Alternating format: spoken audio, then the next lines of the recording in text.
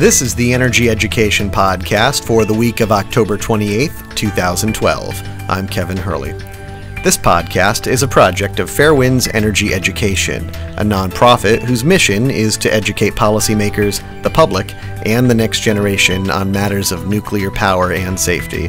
Coming up on the show, the eastern seaboard braces itself for what's being called the Frankenstorm. We'll talk about what Hurricane Sandy means for U.S. nuclear power plants. Also, a new report identifies the Fukushima triple meltdown as the largest ever radioactive release into the ocean. We'll talk about that. Also, a major milestone in nuclear power approaches as one U.S. nuclear power plant prepares to shut its doors for good. Also, we'll talk about the Indian nuclear power plant Kudankulam, where protests are swelling as Indian authorities clamp down. To help make some sense of these issues, we'll be joined by Fairwind's chief engineer, Arnie Gundersen. Next. Could the United States experience a meltdown like Fukushima Daiichi?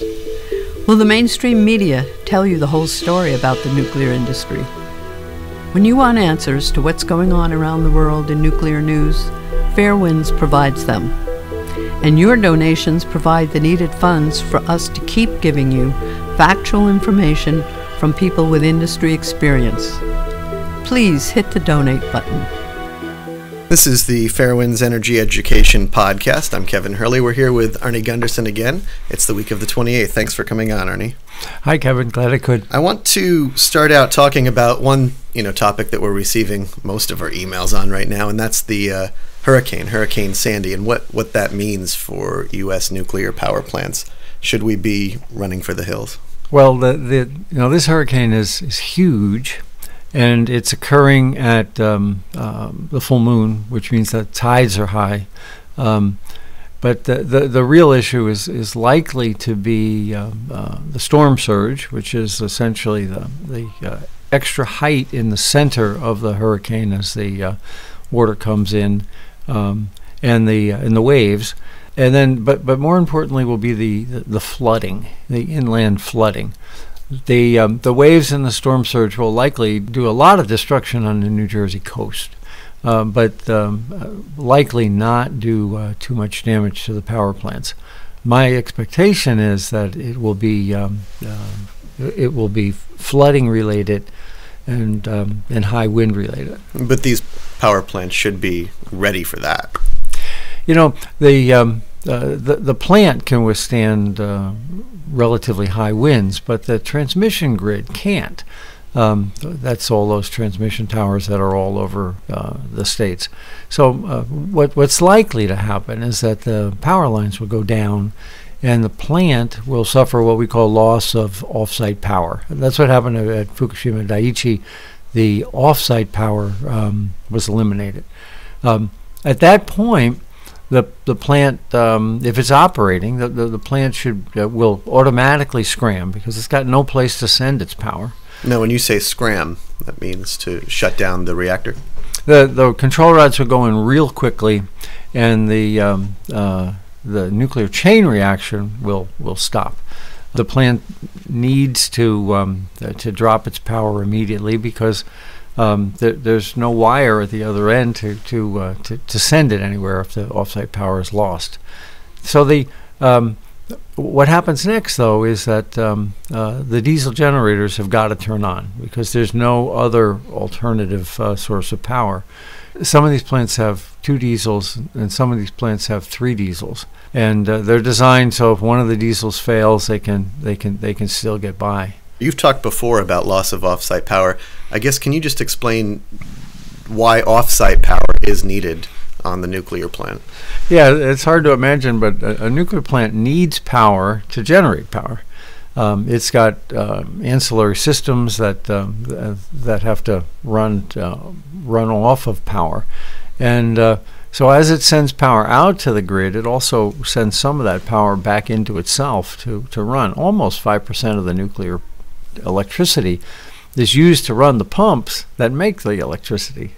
So when offsite power is lost, the plant is forced to dramatically reduce power real quickly and then it still needs to be cooled. You know, you'll hear in the next 2 days that we've shut down the plant. We've safely shut down the plant. What that means is they've stopped the chain reaction. But what Fukushima taught us was that that doesn't stop the decay heat. There's still as much as 5% of the power from the power plant that doesn't go away when the plant shuts down. And for that, you need the diesels to keep the plant cool. So if and when the plant loses off-site power, the diesels kick in to keep the plant cool, and those diesels fire up no problem. Well, when I was at Northeast Utilities back in the 70s, we had a hurricane come in, and we lost off-site power. The plant scrammed, and we had 2 alternative ways of producing power, and one of them didn't work. So we were down to 1 diesel, and we sat for 6 hours and on just 1 diesel until the off-site power was restored and we could get power into the plant to help with the cooling. It's you know, the plant's designed to run on 1, so of course the Nuclear Regulatory Commission would say everything was safe and sound, but I'll tell you, as the plant operator, as the people running the plant, it's a little bit of a nervous time to realize that you're on your last fallback. You just hope that the last fallback keeps running. What should plant operators and managers in these companies be doing in preparation for Hurricane Sandy? It would be better if the plants shut down before they lost the off-site power.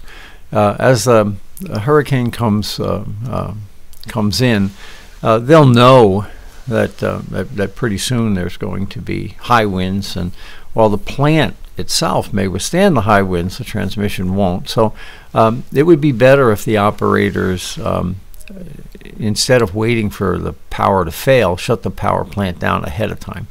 And the reason for that is that when a plant scrams, that's a sudden shutdown, that's a pretty severe jolt to the systems, and it's a challenge to the safety systems.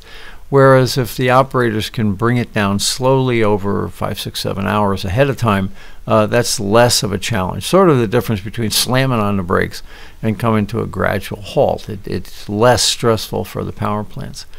So I'm hoping that there's 26 power plants in the East Coast that are in the area where Sandy is likely to hit. And hopefully as the storm track becomes better defined, the plants that are most subject to it, likely New Jersey and Pennsylvania, preventatively shut down, and that would, of course, minimize the impact, the jarring to the nuclear reactor and its safety systems. So in the event of a loss of off-site power, you know, we're talking about the diesels, and it's quite possible they'll be down to relying on their last diesel to keep the plant cool, and that keeps the reactor cool. From Fukushima, though, we know that the fuel pool needs to stay cool as well. How do the fuel pools factor into this? The nuclear reactors are not designed to cool the fuel pool off the diesels. And the theory has been that, well, pretty quickly we'll get power back and we'll be able to cool the nuclear fuel. So the reason they didn't cool the fuel pool with the diesels is because those pumps require a lot of power, and you need bigger diesels. So no one wanted to buy bigger diesels, so they basically have penciled the problem away and said that, well, we don't need those diesels for 6, 8, 10 hours, so therefore we'll figure out a way of cooling the fuel pool even though we've lost off-site power. There's a problem there. There's a lot of problems there, as we learned at Fukushima.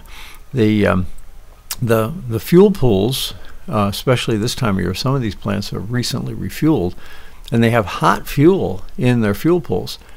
The fuel pool churns off an enormous amount of moisture, even in the best of circumstances. And as it gets hot, if the diesels fail and the pumps aren't on, the water will heat up several degrees an hour and start throwing off more and more and more moisture. Well, the buildings are not designed to handle high humidity.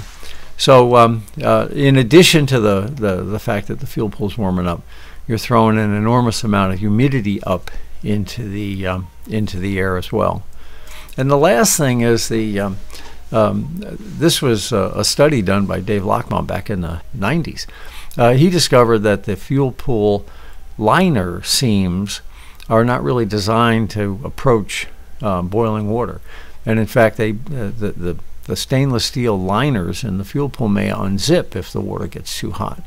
So there's a lot of problems with allowing a fuel pool to overheat, and yet we've deliberately built our nuclear plants so that the only fallback in the event the diesels turn on is to let the fuel pools begin to get warmer. And how long would it take for a fuel pool to boil? Well, depends on how much fuel is in the pool. All these pools are full, but more importantly, some of those reactors, those 26, have recently refueled, so they have hot nuclear fuel in the fuel pools. And in that case, that's a couple of days. Mm-hmm. So Arnie, Hurricane Sandy, what's the bottom line? What should people be thinking?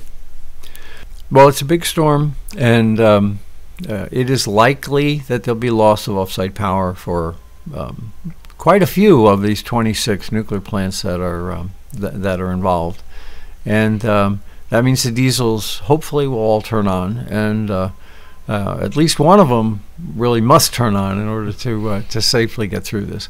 The chances of a diesel failing are less than 1 in 100. So if you have 2 diesels, it's 1 in 100 times 1 in 100, or 1 in 10,000 possibility of both diesels failing. That's not remote, but it's not I got to head for the hills today kind of a problem. We need to keep track of what plants are experiencing loss of off-site power, and hopefully management and the NRC is forcing these plants to preventatively shut down ahead of it. It's just less stressful on the power plant. Arnie, thanks for that update on the hurricane. Now, a quick change of topic. I know you received quite a few emails last week, people concerned that there may be a fuel pool fire in Unit 4. Can you tell me just a bit about that? Yeah, we were inundated by phone calls from as far away as Peru and emails from all around the world about what turned out to be a hoax. Someone on the internet misinterpreted a bunch of data, and then other people on the internet started to take old Reuters stories from 1.5 years ago and change the date and put these Reuters stories up. But it was a hoax, and Fairwinds was we were constantly talking to reporters and people who called in, as well as trying to respond to some of the emails.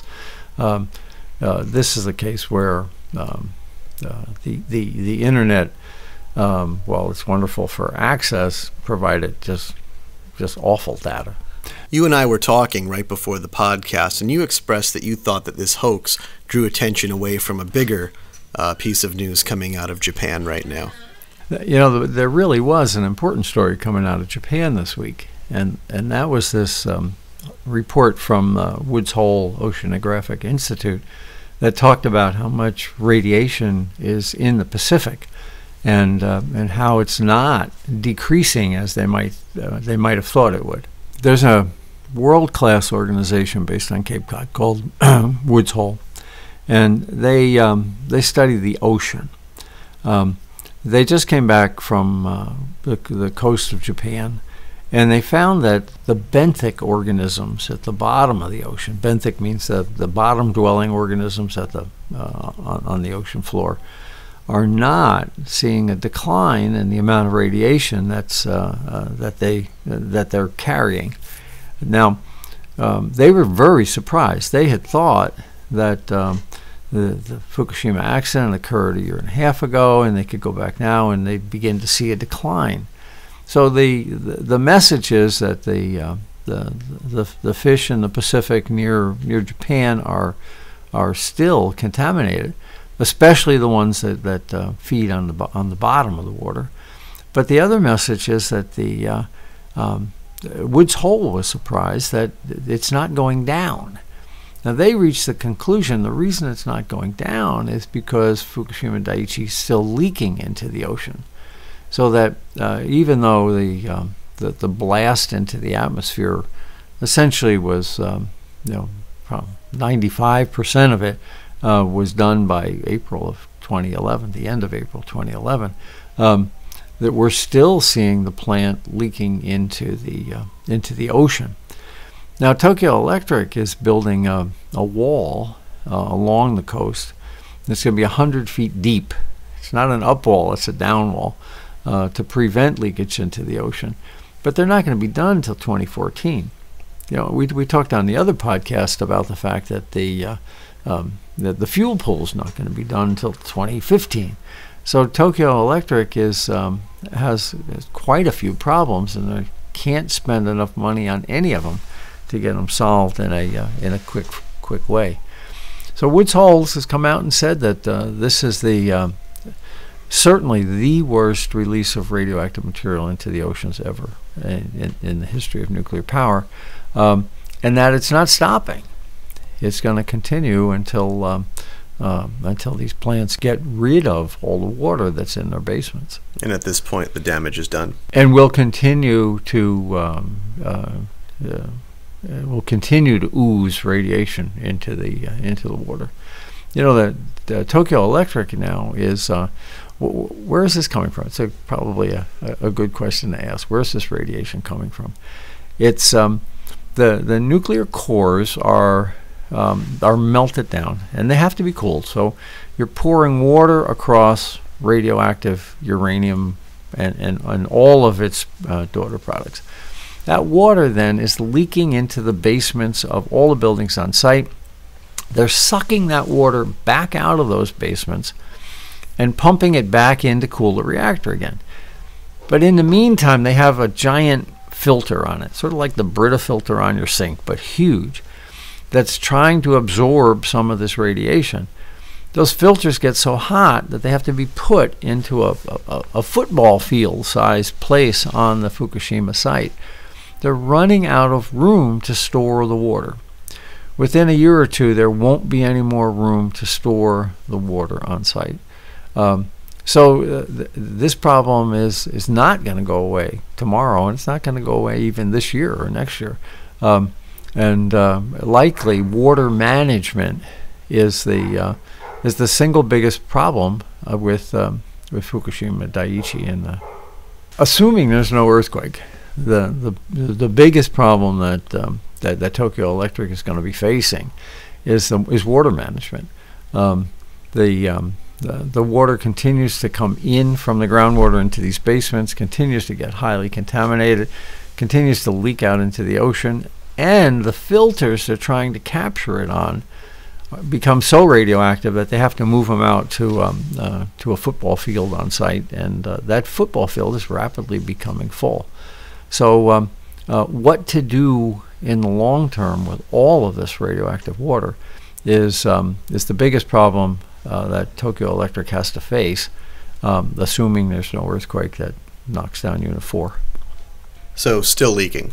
Still leaking, and will continue to leak for a long time to come. Arnie, thank you. Let's now turn our attention towards India. India is home to the new Kudankulam nuclear power plant, which is being met by Indian citizens with tremendous resistance. Protests, unlike anything we've seen in the US or Japan, have already resulted in hundreds of arrests. Arnie, can you talk about this a little bit? Yeah, we think of where are the nuclear reactors in the world. Well, of course, the United States has the most, France is next, and Japan is third. China is building quite a few, and rapidly will be a major player in nukes. But also India has quite a few plants and is building quite a few more. The Kudankulam plant is right at the southern tip of India. And the reactor that's there was initially conceived in 1988. Mikhail Gorbachev cut a deal to sell Russian reactors to India. Now it's sat around for 13 or 14 years, and they finally began building it around 2000. And so now here 12 years later, cost overruns up the kazoo. They are apparently close to ready to start up one of the reactors. Now this Kudankulam site is likely going to have 6 nuclear reactors by the time it's done. And the Indian government is basically forcing these reactors on the people that live there. In Japan, when they had reactors, the people were co-opted into accepting them. But the public protests in India have been nothing like we've ever seen in the United States or in Japan. Now, you were saying that 200 people were arrested. People died. The security forces actually fired on the crowd a couple of weeks ago and killed 4 people. So this is thousands of people are showing up to try to prevent these plants from starting up. And press coverage is minimal. A reporter was arrested this week for covering the incident. And the Indian government has been portraying this problem as something brought on by outsiders, that India really wants it, but it's those mean people from America and from Europe that are causing all the problem. Well, the tens of thousands of people that are showing up at that plant are not coming by boat from India or America. They are Indians. And the government is suppressing the information and trying to avoid any public outcries as these plants begin to start up. Of course, the population density around this plant in India is much higher than a lot of the plants that we've talked about, a lot higher than Fukushima. I think 1 million people in a 30-kilometer radius around the plant. Yeah, this is, I don't know that there's any place in India that's low population density, but certainly this is one where there's 1 million people within 30 kilometers, which is 18 miles, and there's no way you could evacuate those people, as other accidents have shown us in the past. So, but the government wants these power plants to operate. So really, you've got a case where the local people see the problems, but the government wants the power. So